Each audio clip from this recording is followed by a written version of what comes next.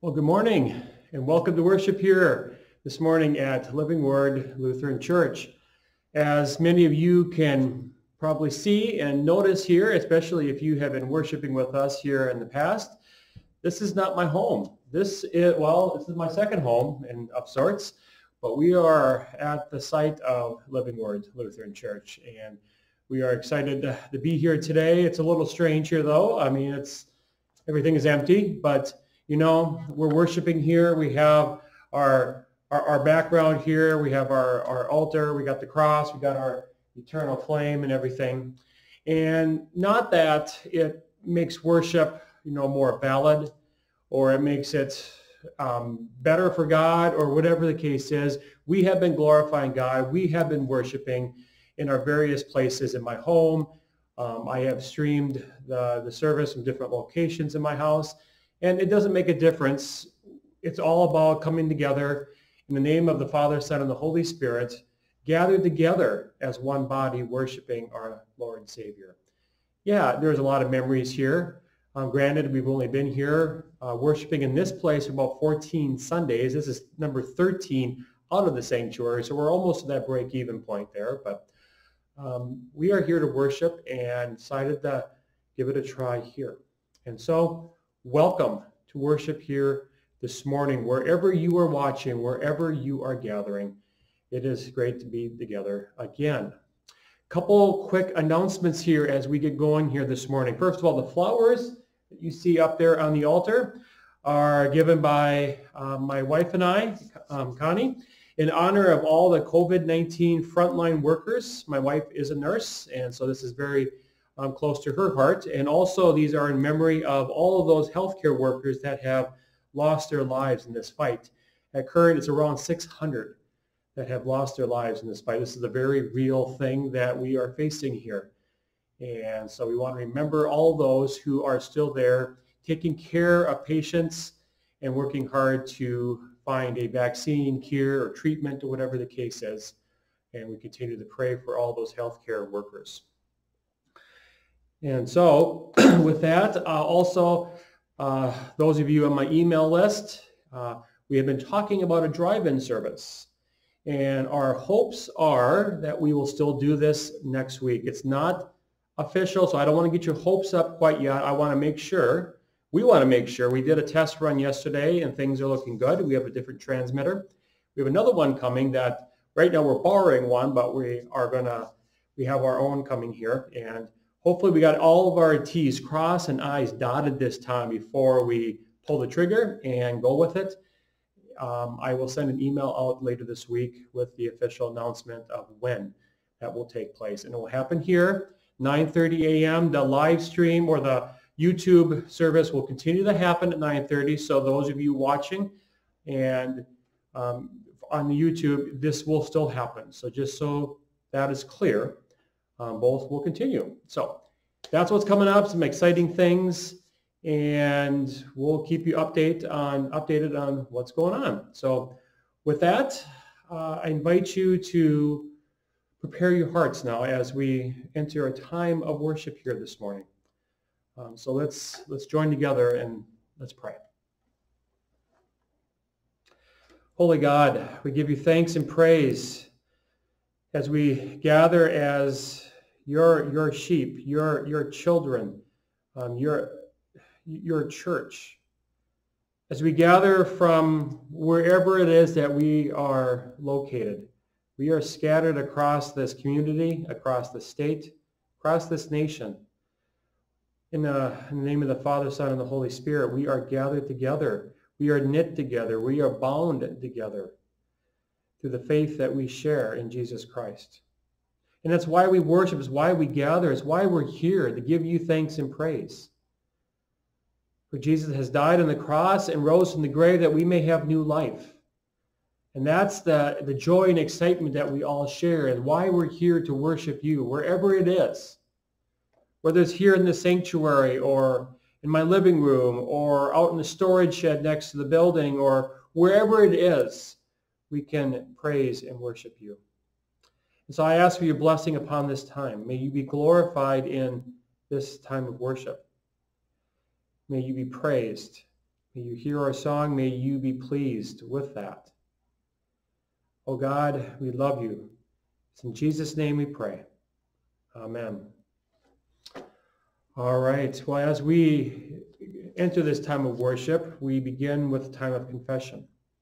And confession is, more sin and forgiveness is the center, the core of the gospel, as we know. It's why Jesus died on the cross for us. And so we want to enter this time here. I want to read to you from Psalm 119. It's a long psalm, 176 verses, but it's comprised of the psalmist longing for God's law, his testimonies, his precepts. And he wants to learn them better so he could not sin against God. He wants to glorify him, honor him, obey him. And so he asks through these verses to be made more aware and to grow deeper into his law, not for salvation, but because God is worthy. He is, they're suggestions. They're not suggestions. They are commands. And so I'm going to read various sections out of Psalm 119 in these coming weeks here to guide us into our time of confession here. And so these are the first 8 verses here. Psalmist writes, "Blessed are those whose way is blameless, who walk in the law of the Lord. Blessed are those who keep his testimonies, who seek him with their whole heart, who also do no wrong, but walk in his ways. You have commanded your precepts to be kept diligently. Oh, that my ways were steadfast in keeping your statutes. Then I shall not be put to shame, having my eyes fixed on all your commandments. I will praise you with an upright heart. When I learn your righteous rules, I will keep your statutes. Do not utterly forsake me." Verse 4 says, "You've commanded your precepts to be kept diligently." And so we confess here this morning that we have not. We are sinners. We have not kept his precepts diligently. So let's take a moment of silence here and offer up our confessions. Whatever they are, he hears us, he knows us, he knows them. Let us pray and offer up our confession.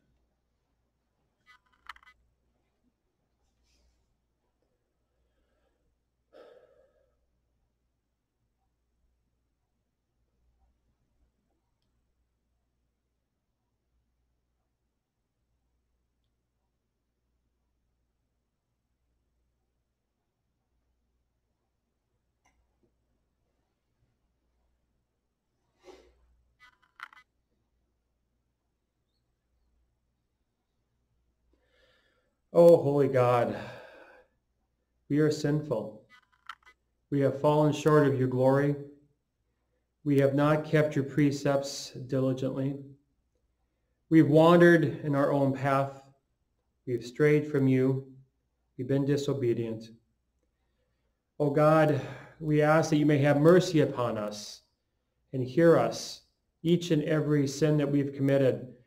But most of all, we acknowledge we are indeed sinful from the moment we take our first breath and through each and every day of our lives.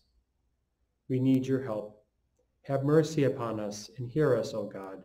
In Jesus' name we pray. Amen.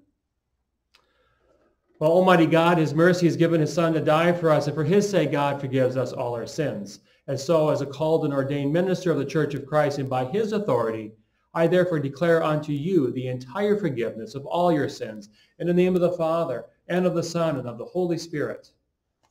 Amen. Well, let us sing together. Those of you on my email list, you have received the bulletin and the music, and we are going to sing from the green hymnal once again, number 551, Joyful, Joyful, We Adore Thee.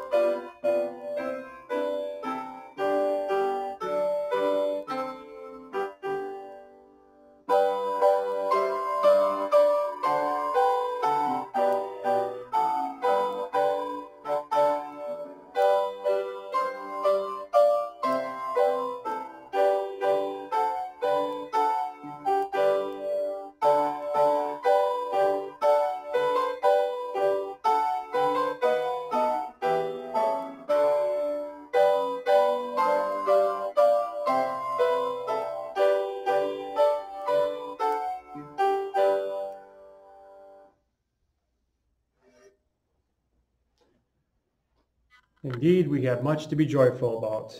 Amen? Yes, amen. All right. Our next scripture reading here, we're going to stay in the Psalms, and we're going to be reading Psalm 100. I'll be reading once again, as I always do, out of the ESV translation. So we're at Psalm 100.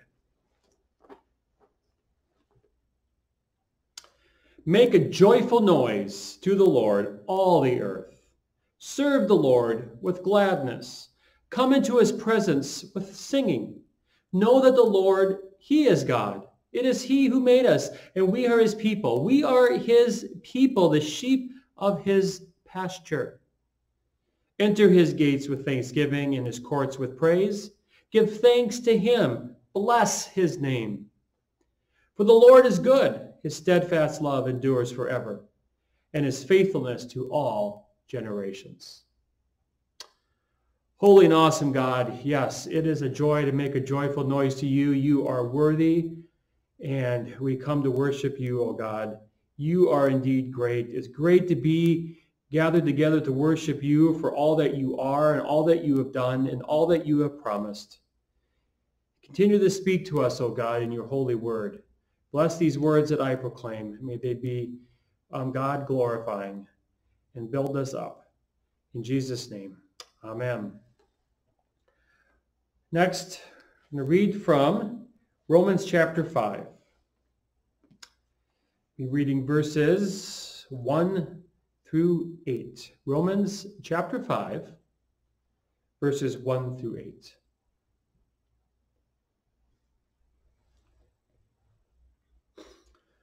Paul writes, "Therefore, since we have been justified by faith, we have peace with God through our Lord Jesus Christ. Through him we have also obtained access by faith into this grace in which we stand. And we rejoice in the hope of the glory of God. Not only that, but we rejoice in our sufferings, knowing that suffering produces endurance, and endurance produces character, and character produces hope. And hope does not put us to shame, because God's love has been poured into our hearts through the Holy Spirit, who has been given to us. For while we were still weak, at the right time Christ died for the ungodly. For one will scarcely die for a righteous person, though perhaps for a good person one would dare even to die. But God shows his love for us in that, while we were still sinners, Christ died for us." Word of the Lord. And then our text for preaching here this morning comes to us from the Gospel of St. Matthew, the 9th chapter. We're in Matthew chapter 9, I'll be beginning at verse 35.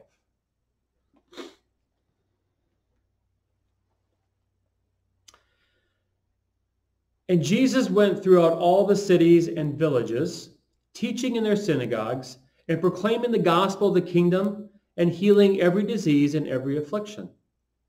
When he saw the crowds, he had compassion for them, because they were harassed and helpless, like sheep without a shepherd. Then he said to his disciples, 'The harvest is plentiful, but the laborers are few. Therefore pray earnestly to the Lord of the harvest to send out laborers into his harvest.'" This is the gospel of the Lord. Praise be to God.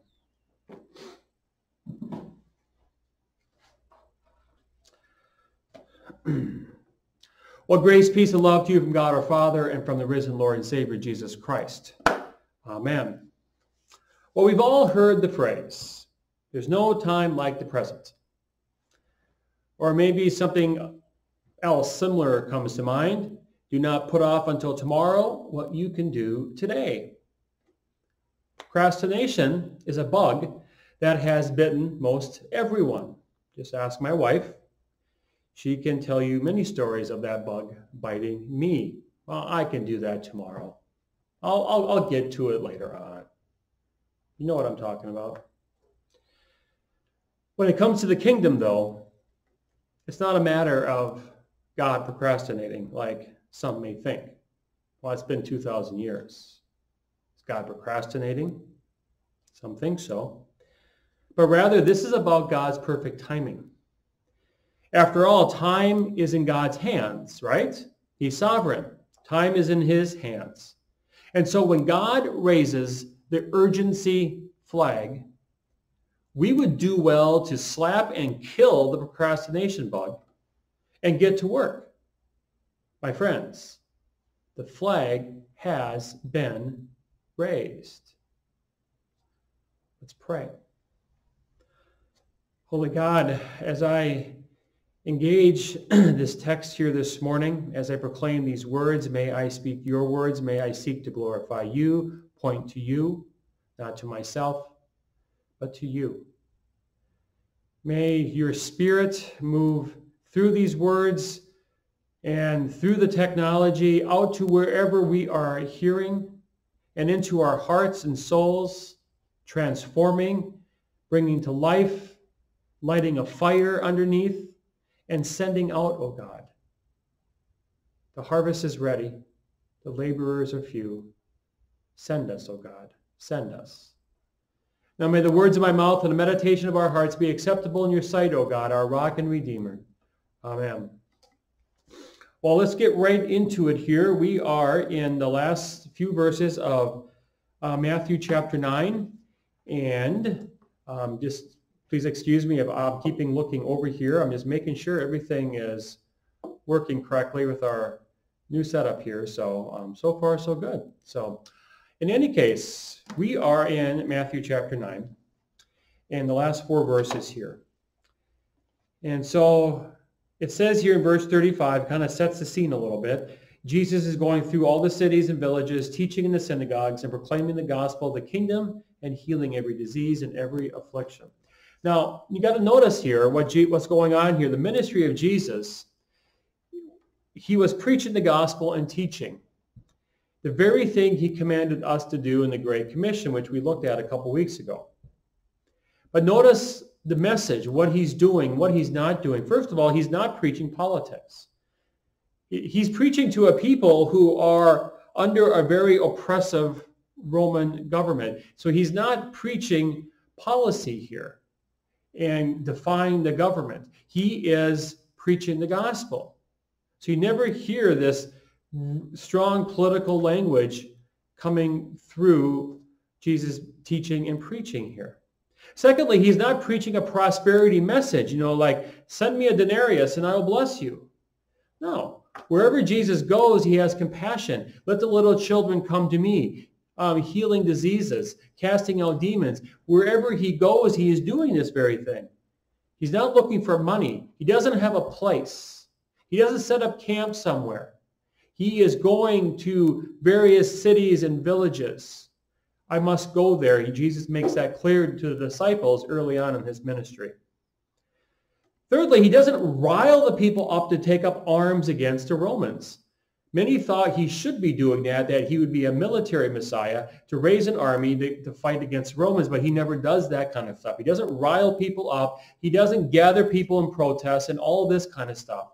He quietly goes about his business, preaching the gospel, teaching people, healing, loving on people, and doing that throughout the communities around the nation. And lastly, he doesn't preach a fair and equal society type of a message. Christians are going to suffer in this kind of thing. So he's not out there, like I said, with some political politics, taking up arms, protesting, things like that. Everything is God glorifying. Everything is pointing to the message of salvation, grace, forgiveness. You just look at his teaching in the Sermon on the Mount, Matthew 5 through 7. Jesus is always glorifying God, always pointing to him. He's always showing compassion. Notice also in this text, in this verse here, it says he healed every disease and every affliction. Every disease, every affliction. Not just some, not just many, not just most of them, but every one. He went about and because he has compassion. It shows us a couple things about Jesus. First of all, his deity. He's God. He can do this. He has a power. Nobody before or after Jesus healed like him. Yes, Paul, Peter, John, they healed. but never on the level of Jesus. Jesus had power over them. When Jesus in the Mount Transfiguration, Jesus, Peter, James, and John come down the hill, and the disciples are arguing with some people here, and they were trying to heal this man's boy, and they couldn't do it. And so Jesus gets after him a little bit, but they don't have the power over everything. He has power over demons. It also shows he has great compassion. His compassion is unsurpassed. He has great power.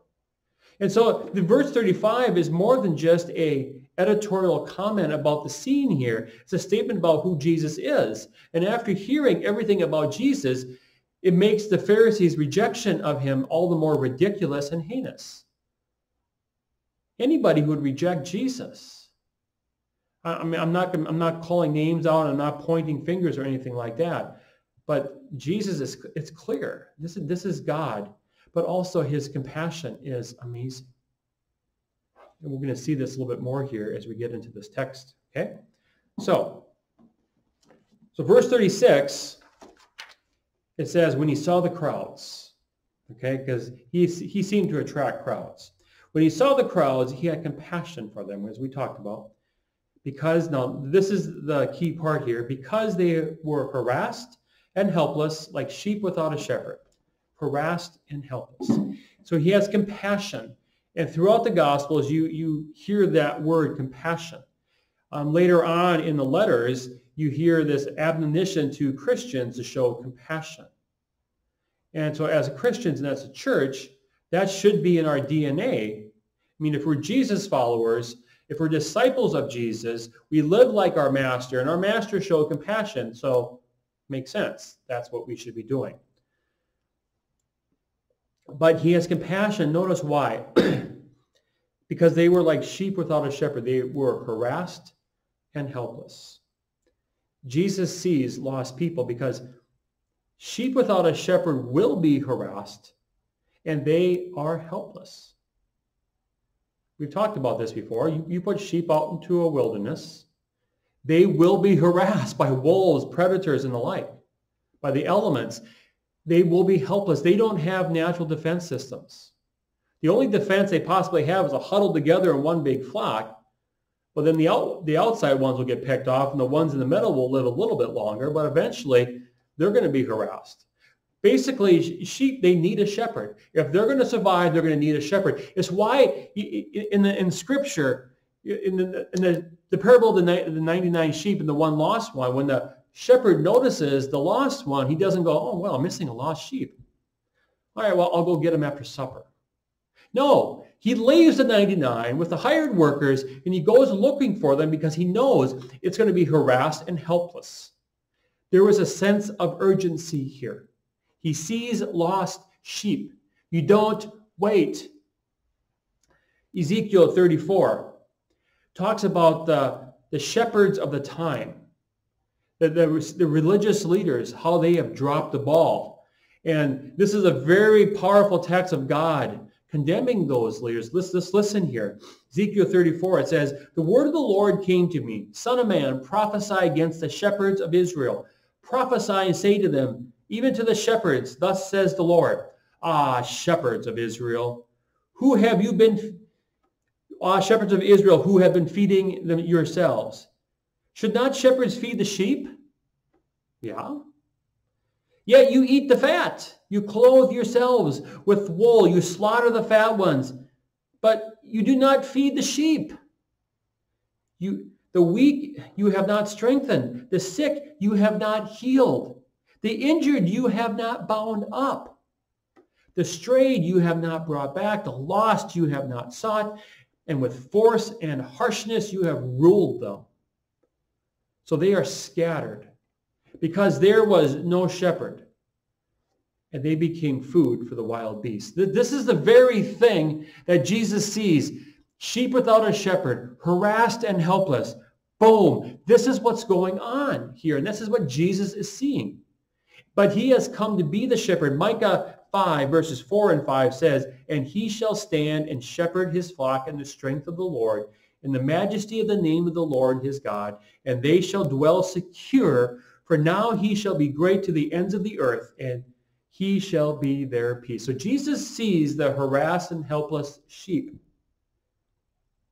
But he doesn't say, well, yeah, I got some other things to do. I'll come back next week and I'll take care of you. No, there's urgency here. When you see harassed and helpless sheep without a shepherd, that should send up a red flag. Something has to be done. There are many who are lost today. You were lost at one time. And at just the right time, the word of hope came to you, whenever that was. At one time, you were lost. But the word of hope came to you at just the right moment. Not because God was procrastinating, but the timing was right. And he didn't wait a second.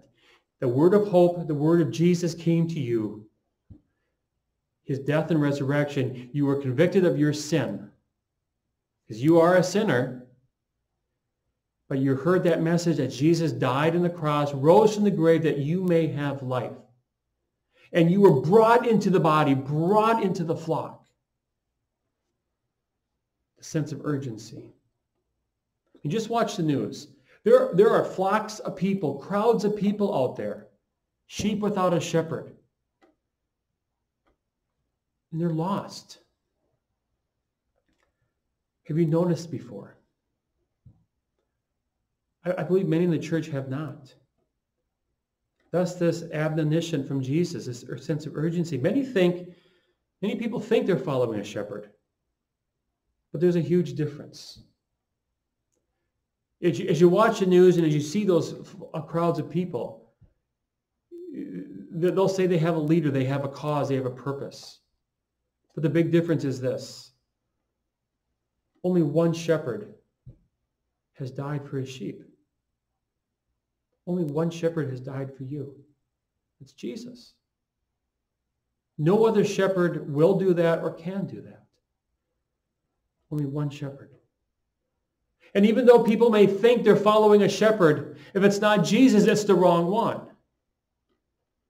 But yet they follow causes, they follow ideals, they follow dreams, they follow social justice, or whatever the case is. And this gives people a sense of purpose. They feel like they have a family because other people are following the same thing. And that's good for a moment, but it's only a temporary piece because that which they are following does not justify them in the eyes of God. Yes, God hates racism. God hates injustice. But you're not justified in the eyes of God just because you hate the thing that God hates. How are we justified in the eyes of God? Well, Paul lays that out pretty clearly for us. Romans chapter 5. Therefore, since we've been justified by faith, we have peace with God through what?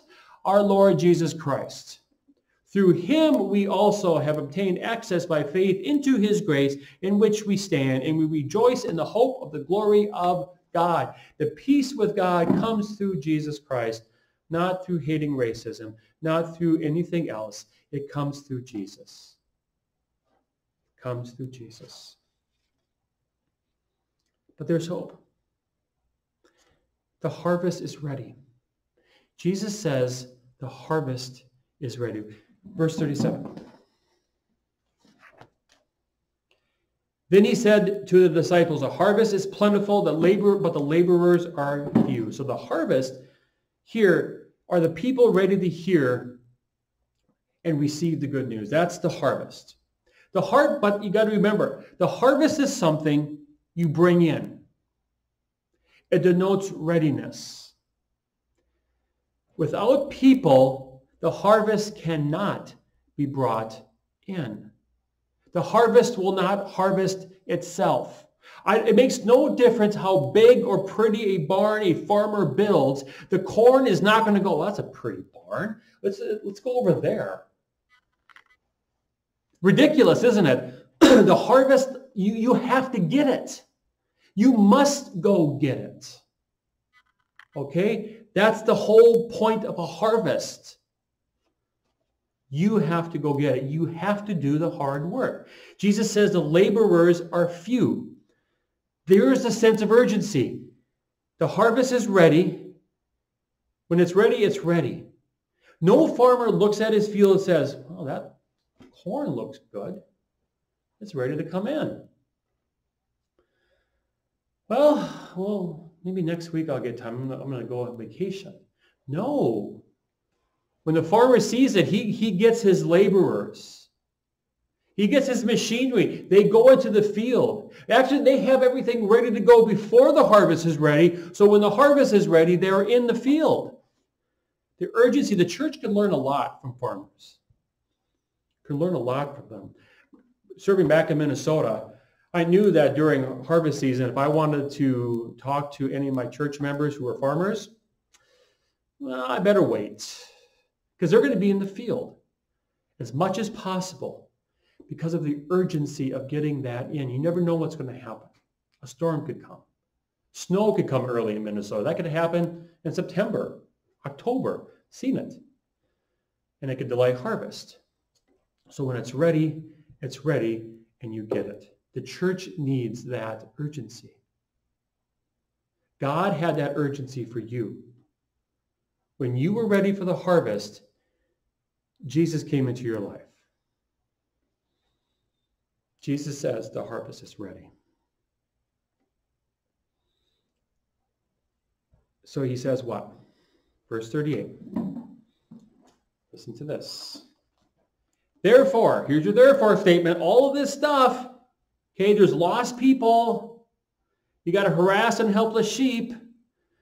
They're ready for the gospel. Laborers are few. Therefore, he says, pray earnestly to the Lord of the harvest to send out laborers into the harvest. Pray earnestly. Prayer is important kingdom work in this urgent time. But not everyone sees it that way. Some people see it as laziness. I especially see this if there's a school shooting. And I see Christians on social media talk about we need to pray. And then Christians getting attacked saying, prayer is not enough, we need action. See this all the time. But the thing is, prayer is important kingdom work. You can't save everybody. You can't go into every harvest, every field. But we pray that the Lord of the harvest sends the laborers into that harvest. And we also got to remember who the harvest belongs to. Who do we pray to? It's the Lord of the harvest, the God who owns that harvest. And we see the need, send laborers into that harvest. Maybe you're not going into that particular harvest, but there's one around you of lost people that God will send you. But we also got to remember the harvest doesn't belong to you. It's God, so you can't take credit for the harvest. Oh yeah, we saved 50 people last year. Well, that's it. God saves more. But the point is, you didn't save. God does. But also, if this is God's harvest, and it is, and Jesus is expressing urgency, who are we to wait? If the Lord of the harvest says it's time, it behooves us to listen. And what do we pray for? It says to send out laborers. I love this word because it's not just like, okay, the harvest is ready, people. Now I want you to go. Yeah, you're over here. Yeah, you just go. It's like he's pointing. I'm going to send you over there. No, the word here has the sense of thrust out, to expel, to drive out. There's a forcefulness to this word. He's not pointing his finger. If you get some time, can you just please go over there? No, it's almost like he's taking his hands and saying, there you go, into the harvest. Now, off you go. Remember when Jesus was baptized? And after he was baptized and all that, it says he went into the wilderness and he was tempted for 40 days and 40 nights, fasting and the like. It says, does it say, yeah, he just strolled out into the wilderness when he was, dried off and ready to go? No, it says he was driven by the Spirit. He was driven by the Spirit. And this is the sense here. It is so urgent that the sending is, whoo. Living Word has been sent. We were in a big building on South Hill. Habitat, lot of room, but it wasn't ours. For 10 years, we worshiped in that building. And we looked and we looked and we looked for a building of our own. But when the timing was right, this building came about. And God sent us here. And to me, when I look back, it seems to happen pretty quickly. We get in here, we get it set up, and now we're here. God has sent this church into this harvest here in Graham. He thrust us out of South Hill into Graham. In a lot of ways, we've been thrust out of this building now and into our homes, into our communities, wherever that may be.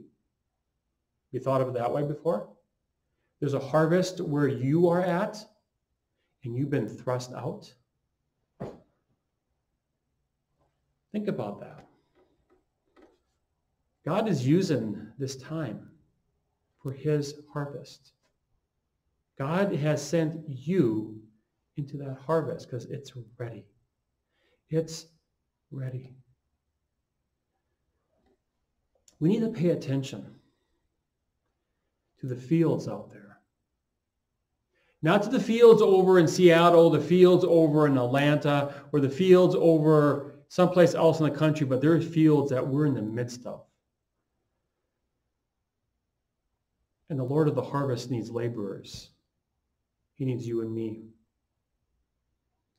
As I said, we have already been sent here, and now we've been sent out. Now what? We need to notice the sheep that don't have a shepherd. That don't have a shepherd. They will die without the shepherd. They will die without Jesus. That should give some urgency. My friends, through faith in Jesus, you have been forgiven. Through faith in Jesus, your sins are forgiven, and that means you have peace with God. You're justified in the eyes of God. You have peace, and peace is in short supply these days. People are looking for a shepherd to save them. The very shepherd who laid down his life for you.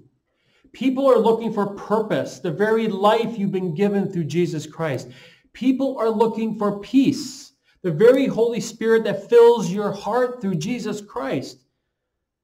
Being justified through faith in Jesus, let us do the work of the kingdom that God may be glorified. The harvest is ready. It's plentiful.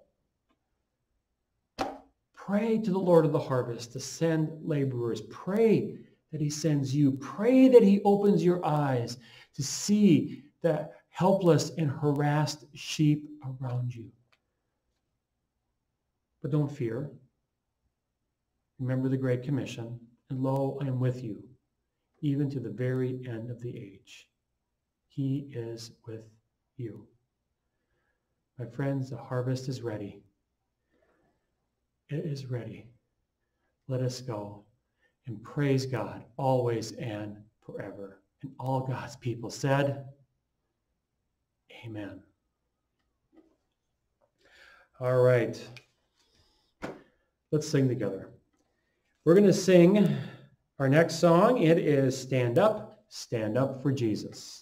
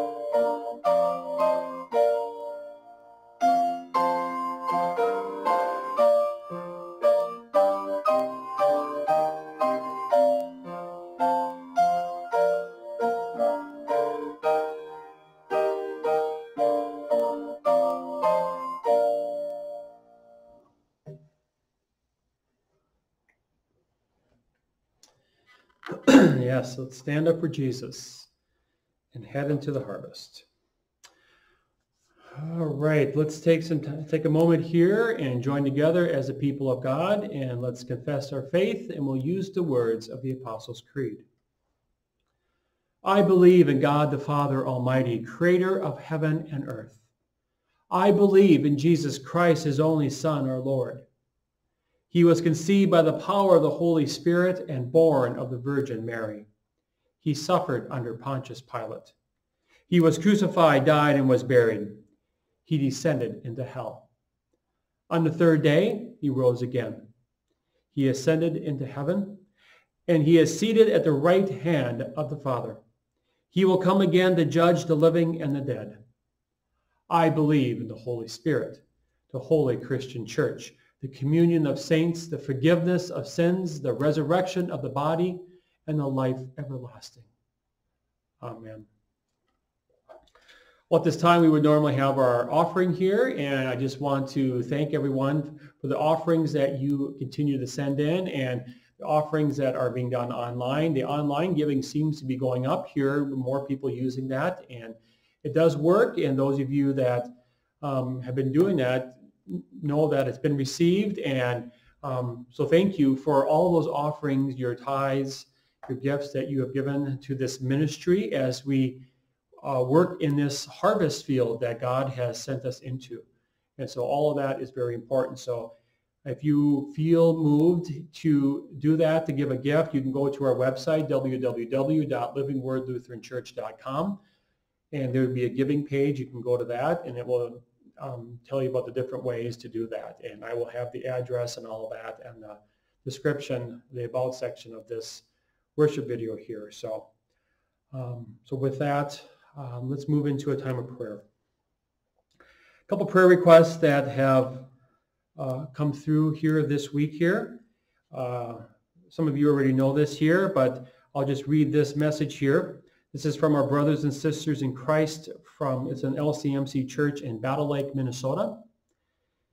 They write, asking for prayers as we lost our beloved 100-plus-year-old church building Saturday evening to a fire. Our church family is strong but extremely heartbroken. Bethel Lutheran Church, LCMC, rural Battle Lake, Minnesota. Last I heard, it was a lightning strike. I haven't gotten an official confirmation of that, but that was the initial thinking there. And so prayers for our brothers and sisters in Battle Lake, Minnesota. They are worshiping, but they're just not in that beautiful building. They're someplace else, but they are worshiping. They are a church. Nobody was hurt. Nobody was killed. We give God thanks for that. And so prayers for them as they move forward in ministry and rebuild. Also, prayers for Gary Ritchie. I sent an email out here, and just to get everybody up to speed here in case you haven't seen that. June 9th, Tuesday, June 9th, this was the email from Carol. Gary has had a setback. Yesterday, he had an aortic dissection late in the day. He was transported to University of Washington from Good Sam by ambulance. He had surgery at 1 a.m. Thank the Lord for our oldest son who made the contacts and the great UW staff and surgical team. He did well. He is in ICU for several days and then week more in transition before release. And then yesterday, on June 13th, I got a follow-up email from Carol. Gary is doing really well. They have removed all IVs and chest tubes. He is walking on his own. He is ready to go home, doctor says Monday. Lots of restrictions on upper body and arm movement, but he's doing awesome. Thank you for all your prayers. God is good. And so continued prayers for Gary Ritchie and for our brothers and sisters in Christ in Battle Lake. With that, let's join together in prayer. Holy and awesome God, we give you thanks as we gather together here as your children, as your sheep. We are thankful that under our shepherd, Jesus Christ, we are not harassed, we are not helpless. We are far from that. We are safe and secure and at peace with you. And thus we worship and praise you, O God. There is so much weighing in our hearts right now, O God, so much going on in the world. And We need your help. We need your peace. This world, this nation needs your peace, O God. Send us into the field, for the harvest is indeed ready. Lord, in your mercy, hear our prayer. We pray for healing for those in need of healing, O God. For those who are suffering in mind, body, or spirit, those who are recovering from various ailments or injuries. We especially lift up those who are dealing with this COVID-19 virus. We ask for healing for them and protection for all those who are fighting this in the front lines, our doctors and nurses and other caregivers. We also lift up to you Gary Ritchie as he recovers from his surgery and his little setback. May you continue to bring healing to him, protect him and Carol, put a hedge of protection around them, grant them peace, O God. We give you thanks that you have kept their faith strong through these various trials, O God. And we ask for their blessing on them. And we also lift up to you in all those in our bulletin, in our prayer list that we've been praying for week in and week out, and anyone else we name aloud or in the silence of our hearts.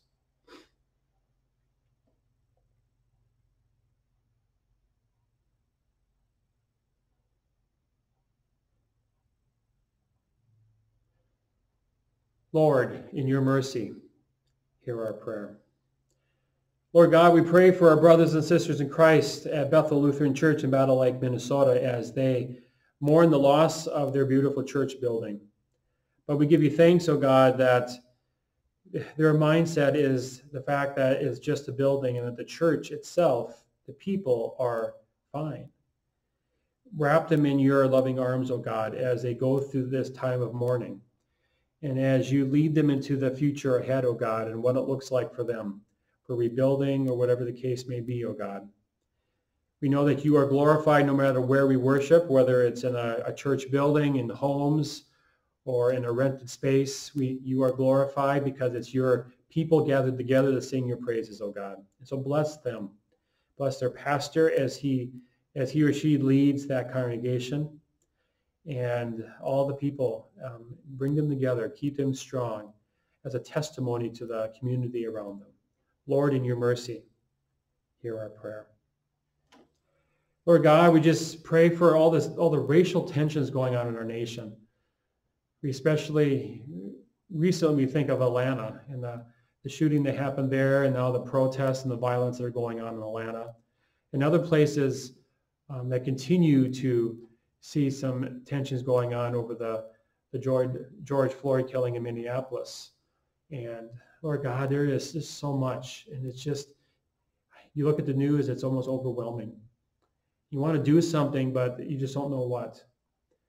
And so may at the very least, may we just continue to pray to you, the Lord of the harvest, to send workers into those vineyards, to those fields that's ready for the harvest. And whether it's us or not, oh God, we just ask that you may send those laborers to preach this word of hope. This world needs this.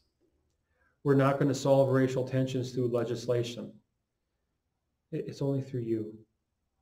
So help us, O God. May your peace abound. Lord, in your mercy, hear our prayer. Once again, O God, for all the frontline workers of this pandemic, our healthcare workers, we especially remember those who have died.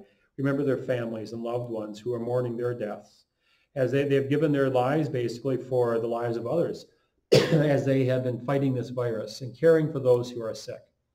So place a hedge of protection around these workers, oh God, and all those who are out there. This is a very real thing. But you are sovereign, you are bigger than this virus. We know that you could snap your fingers and eradicate this in a moment. And we continue to boldly ask for that. We just ask that you may just in the midst of this, oh God, use us for your glory, however that may look. Lord, in your mercy, hear our prayer. We pray for the church. As the church makes difficult decisions during this time and what worship looks like and how to do ministry and care for one another. Pray for all the pastors out there who are making difficult decisions. People telling them to do this, do that. Pressures from all sides, oh God. Keep them strong, oh God. It's a difficult time. None of us were trained for something like this. We have to rely solely on you, O God, not on anything we've learned from books or seminars or classes or anything, but solely on you, O God. To bless your church, the pastors, the councils, the church leadership, that we may be faithful to what you are doing and where you are leading. Lord, in your mercy, hear our prayer. Lord God, we give you thanks for hearing us, being here this morning, and guiding us through our lives. We thank you that we are a church solely because of what Jesus has done on the cross for us, to die and rise, that we may have new life. And through the Holy Spirit, we are knit together as a church, as one body, as one flock, not harassed and helpless, but secure in your arms. Peace with you. And we praise you for that. Lead us out into this mission field once again here this morning and each and every day. May we bring glory to your holy name. It's in Jesus' name we pray. Amen.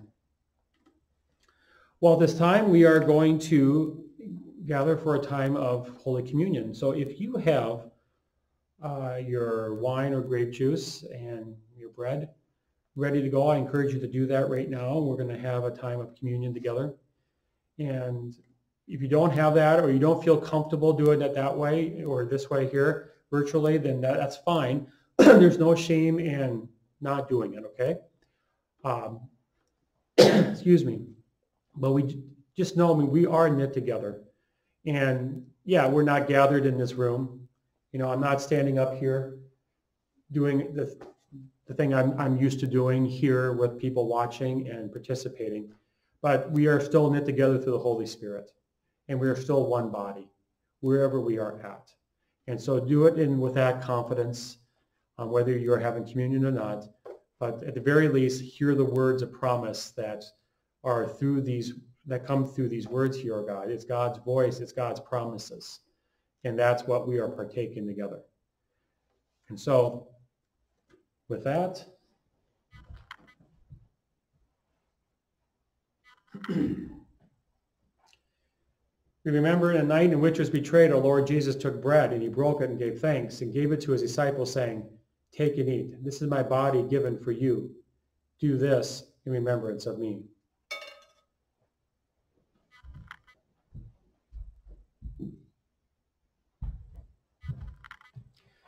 In like manner, after supper, he took the cup, and when he had given thanks, he gave it to his disciples, saying, "Take and drink. This cup is a new covenant in my blood, shed for you and for all people for the forgiveness of sins. Do this in remembrance of me."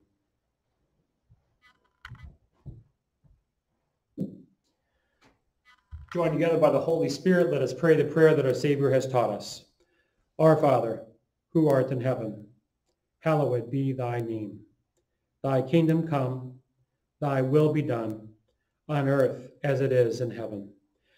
Give us this day our daily bread, and forgive us our trespasses, as we forgive those who trespass against us. And lead us not into temptation, but deliver us from evil. For thine is the kingdom, and the power, and the glory, forever and ever. Amen.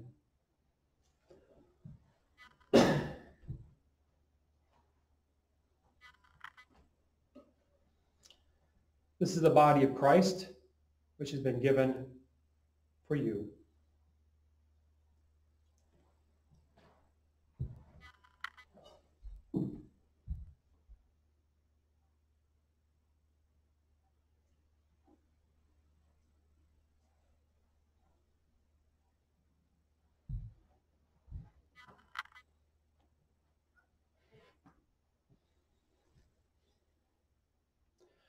And now this is the blood of Christ, which has been shed for you.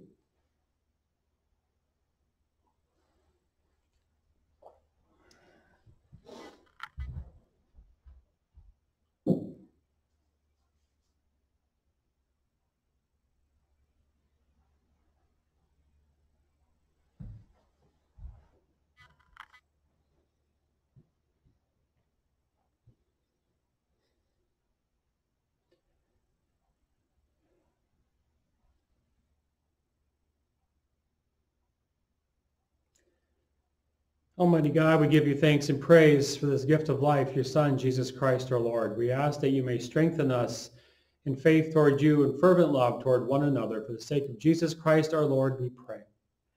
Amen. May the body and blood of our Lord and Savior Jesus Christ strengthen you and keep you in his grace. Amen. And now receive the benediction. May the Lord bless and keep you. May the Lord make his face shine upon you and be gracious unto you. May the Lord look upon you with his favor and grant you his peace. In the name of the Father, and of the Son, and of the Holy Spirit. Amen. Well, it has been great to worship with you here this morning in the sanctuary here at Living Word. I pray for God's blessings upon your day. May God be glorified in your life as you go out into the harvest for his glory, O God. And we just give you thanks, O God, for this. And so blessings on your day. And we will be in touch later this week about what's going to happen with the drive-in service, when that's going to happen, and more details about that. So just watch your email. And so with that, go in peace. Serve the Lord. Thanks be to God.